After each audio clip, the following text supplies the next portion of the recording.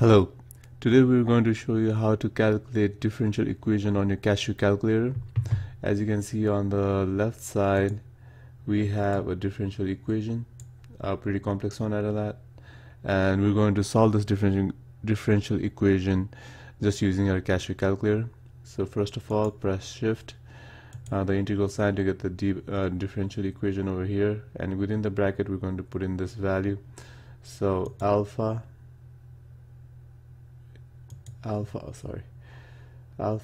x to the power 3, press the right arrow key to get out of that power sign, times natural log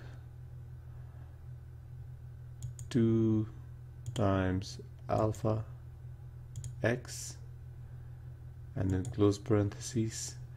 So that would be your top.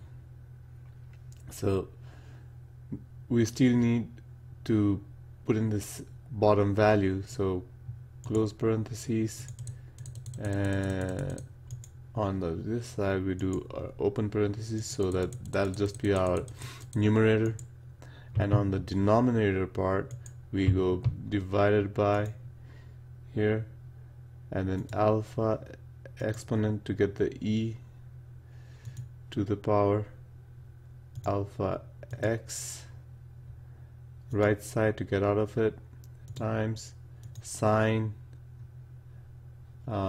alpha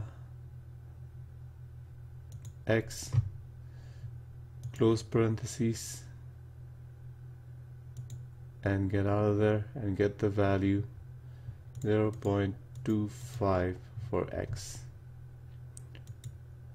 Now usually if we had the syntax error, I must have messed up some bracket placement someplace in here, so let me just check.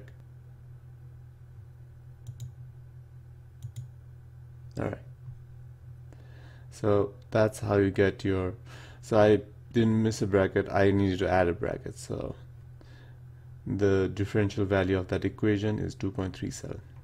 Thank you.